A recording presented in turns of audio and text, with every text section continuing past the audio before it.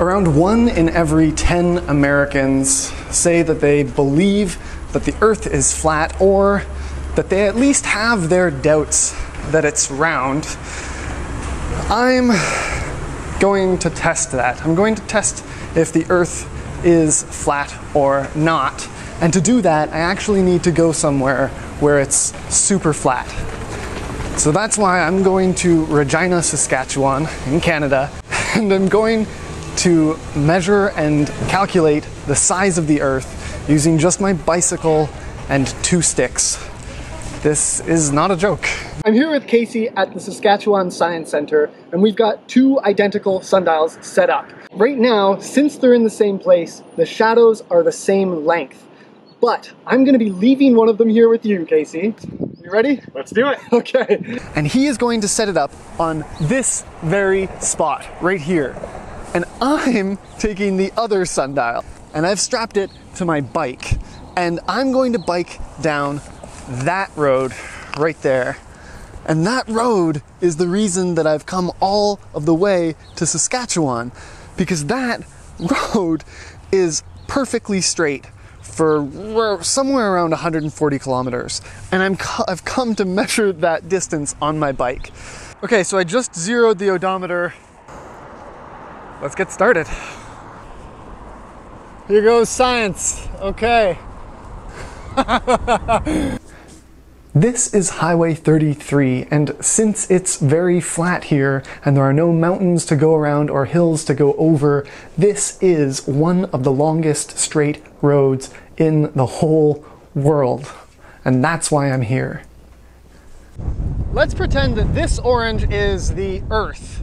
Now, this is the Earth, and these 2 sticks are going to be the 2 sundials we're working with. So I'm going to put them in. Don't try this at home, please. Okay. Since the orange is round, anytime we line up the shadows like this, they will never be the same length. If the shadow on the right is short, we can expect the one on the left to be longer. If they were the same length, then the orange would have to be flat. Now we can also measure the length of the 2 shadows at the same time and measure the distance between them and figure out the circumference. Since the sun is really far away, we can treat its light as coming in straight lines. And therefore, we can figure out what angle it's hitting both of the sticks at. And that allows us to figure out what angle the 2 sticks would meet up at in the center of the orange without having to pull the orange apart. Let's say that that angle, this angle here, is 45 degrees. That's 1/8 of a circle. So the distance between the 2 sticks, this distance here, that is 1/8. That's 1/8 of the circumference around the orange. So we measure that distance, we multiply it by 8, and we know how big the orange, or the Earth, is. That's what I'm doing, except instead of these 2 sticks, we're using sundials, and instead of measuring this with a ruler, I'm measuring it with my bike right now in Saskatchewan. I got the wind at my back, and it is a beautiful day. I'm clocking at 28.8 kilometers an hour. This is just great. Things are awesome. To celebrate the 100-kilometer mark, I'm going to eat the Earth. It's pretty good. It shouldn't surprise you that I'm not the first person to do this experiment. A Greek scientist named Eratosthenes did it 2,200 years ago.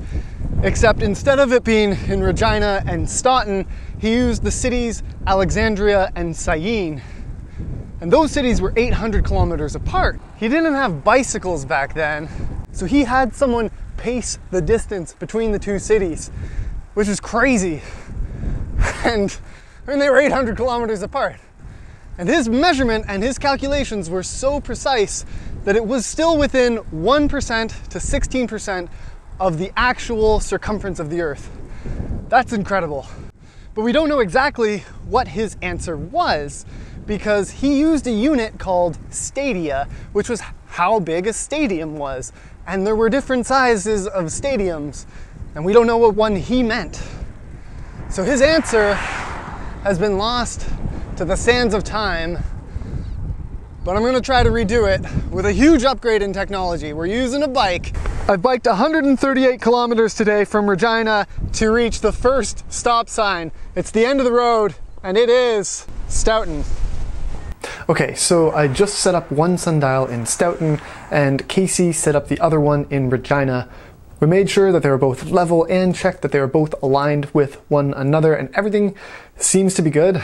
Okay, I think my math was a tiny bit off because I thought that the measurement was going to take place at 10:59, and it is 11:04, and we're still a few minutes away.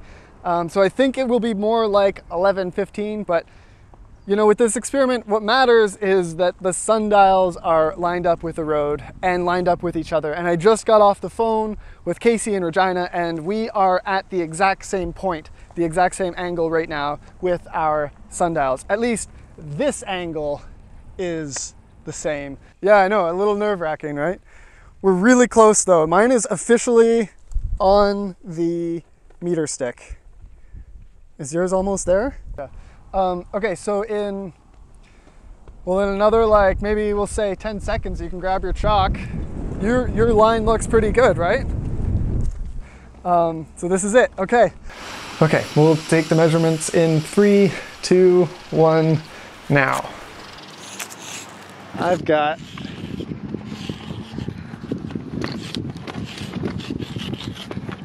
okay, I just measured my shadow, and mine was 66.1 centimeters. And then I called Casey, and his was 70.0 centimeters, which means that our shadows are 3.9 centimeters different. Mine is 3.9 centimeters smaller than his is in Regina, which means that the Earth is a sphere, and it means that I can calculate the size of the Earth. Now, I expect that it won't be exactly accurate, but it's going to be pretty darn close. Oh, that's really rad. Okay, cool. I'm gonna hang up and get packed and get on the road.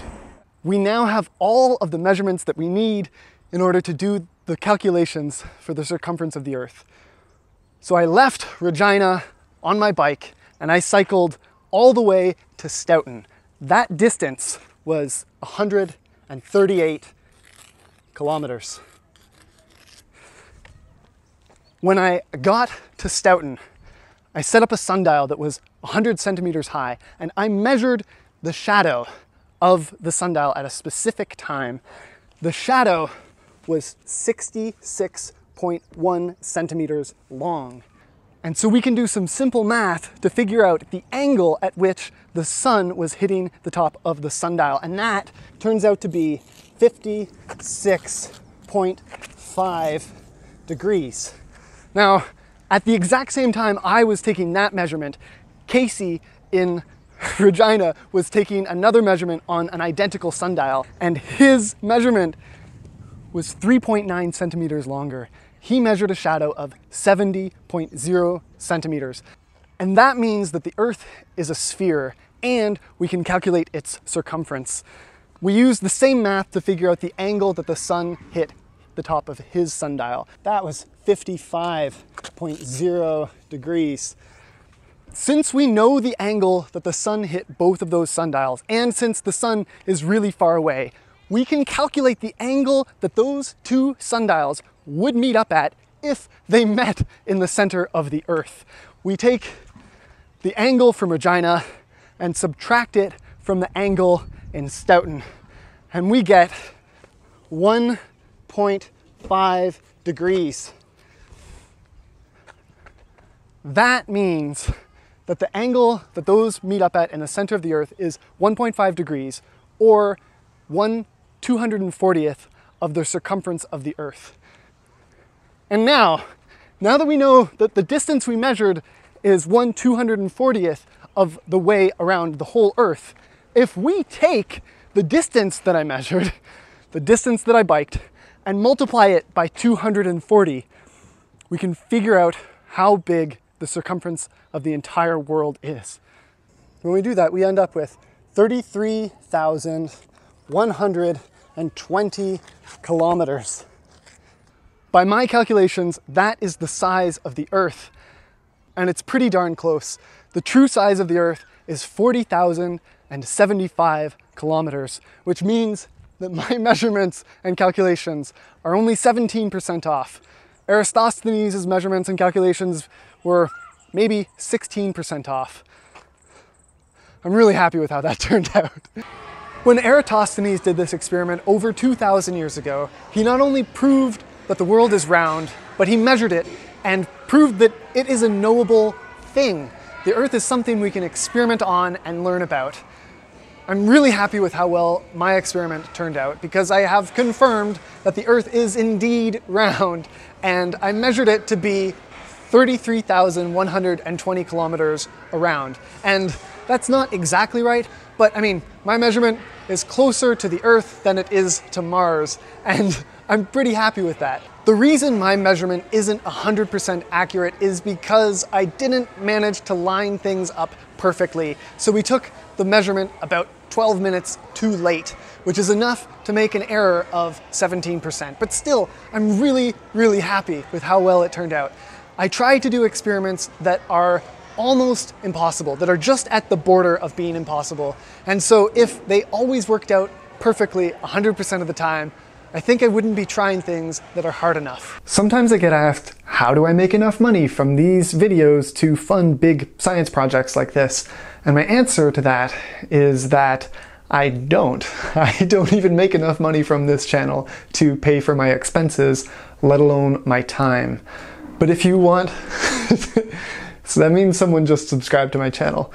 If you want to support what I do here on this channel, please check out my Patreon page. Every little bit helps, and actually every patron adds a drop in the bucket. Another way you can support me is to subscribe to my channel and like this video. It's not just meaningless internet points, it actually affects the algorithm, which changes how many people will see my science content. So that's huge for me. Lastly, I absolutely need to thank Casey and Ryan and everyone at the Saskatchewan Science Centre for making this whole project possible. It just wouldn't have been possible to measure the Earth without them. So please, if you're in Regina, check out this place. It is amazing. And check out their website. I'll leave a link in the description below. Thank you so much for watching.